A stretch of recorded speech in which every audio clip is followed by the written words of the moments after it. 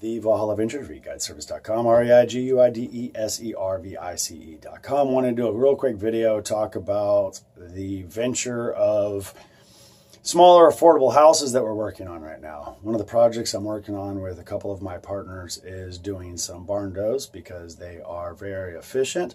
They are slightly more affordable than your traditional building, but the long-term maintenance cost and that kind of thing is much lower.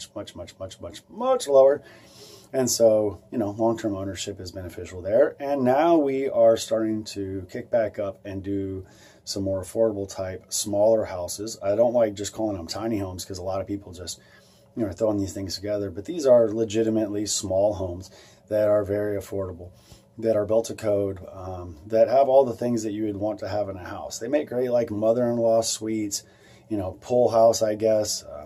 If you're looking for a hunting lodge, they make a really great opportunity. But above and beyond all that, they're great for college kids also. You know, buy your kid one of these and buy a little lot in the college town that they live in. And then by the time they're out of 4 years of college, what you would have paid for an apartment, you will have paid all this off. So it's a win-win in that situation. Like I said, mother-in-laws, it's really nice to be able to have your family close and, you know, not having them in your space, but then, you know, wanting to have their own space also, their own privacy. Works great for that as well. So there's a lot of different opportunities. These things even work for, you know, small families. It's not for everybody, but it's definitely an option, and they're better than a mobile home or an RV. And the fact that they're going to maintain their value because they're built in a traditional style. Maybe even a bit more aggressive than what you would typically find in a stick-built home, because they are small and we want to make sure that they last. And like I said, that everything I do, I try to make it as low maintenance as possible. Anyway, that's what I'm working on. I've dipped my toe in that business for the last several years, and now I'm going to go lower myself into that puddle. I don't dive into stuff. Diving in stuff makes you bump your noggin.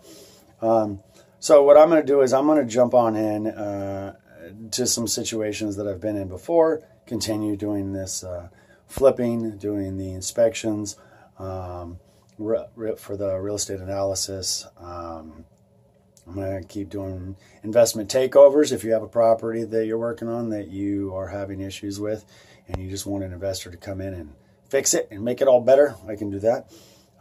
Any of those types of things that you might have questions on or suggestions on or any of that kind of stuff, feel free to reach out. Be blessed. Bless others. ReGuideService.com, The Valhalla Ventures, ReIGUIDESERVICE.